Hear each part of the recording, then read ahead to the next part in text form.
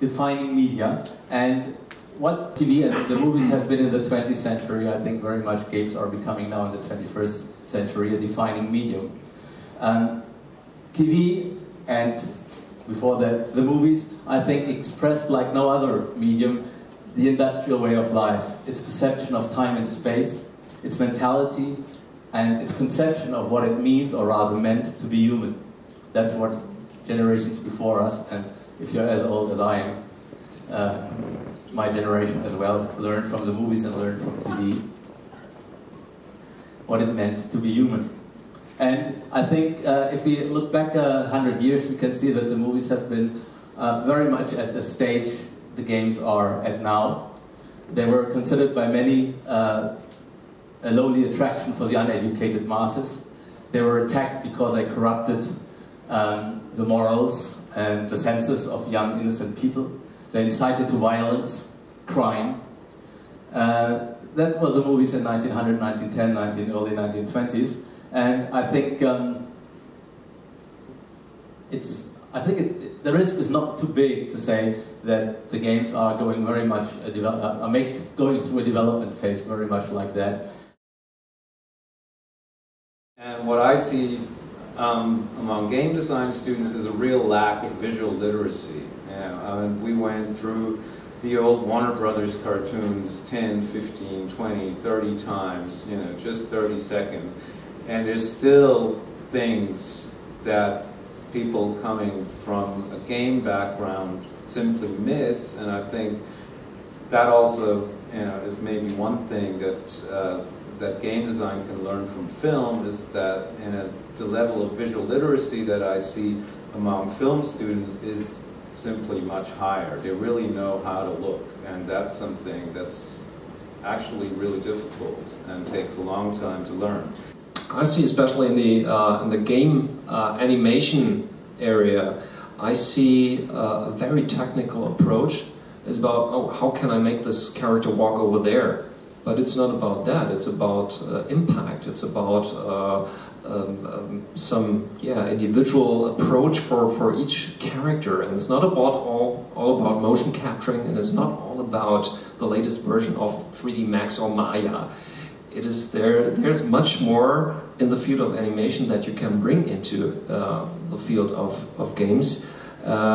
And this is not only the animation, that is also the character design, that's the world design, etc., etc. We spoke before, we spoke about the intellectual property that the students need for being enabled to do that.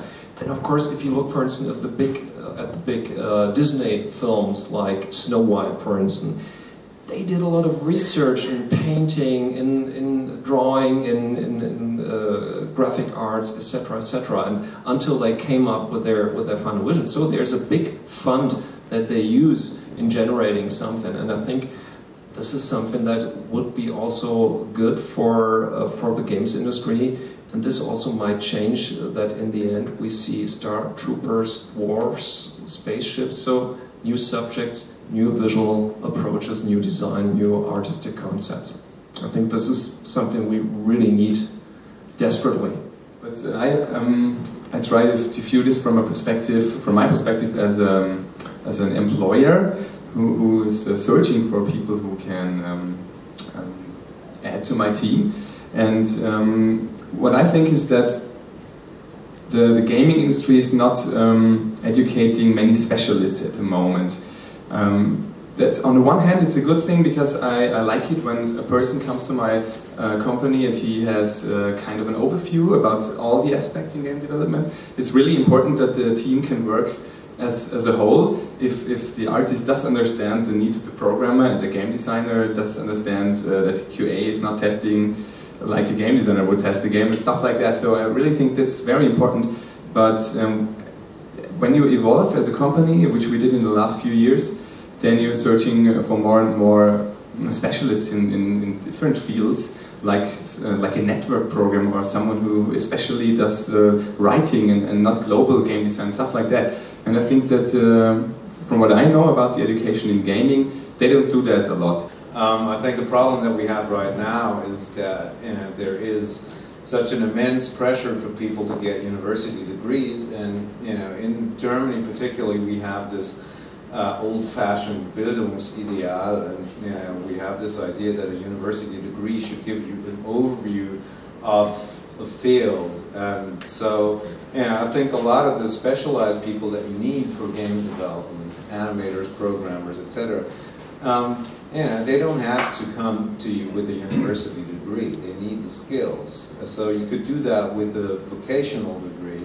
And if somebody wanted to do a university degree, then you could have a more general approach to that, especially when you're not talking about BSc or BA programs, but about MA or MSc programs, where you expect people, to go into, probably after already having worked in the industry, then go back and get a master's degree, and then work in a more senior role when they have accomplished that. So I think that's another whole kettle of fish that we're probably not going to get into, but just from this formal structure that we have right now, it doesn't really, there's this tension between the idea of a university degree and the level of specialization that you actually need.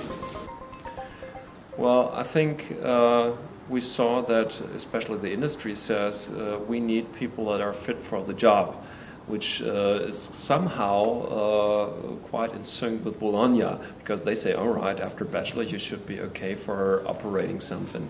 I still think that this is, of course, one level where you start to go into business, but on the other side, we need the inspired artists that are able to give the new impulse to the whole genre, to the whole medium.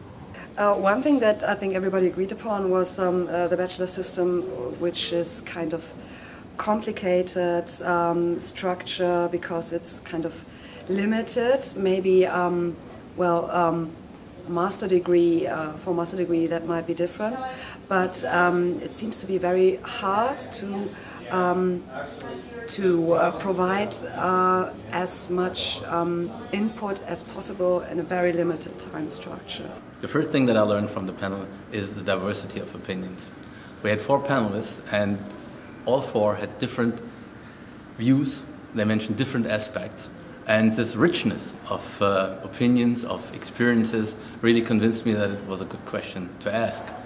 The answer, however, we could see has to be, in the end, more differentiated. We have to differentiate between vocational education, bachelor, master, maybe even postgraduate, and we have to specify certain goals, the general fundament, what everybody has to know about audiovisual media, whether they are painter or directors in the movies or game designers, and then the special aspects, the specialty of the medium, where is its strength in comparison to the other medium.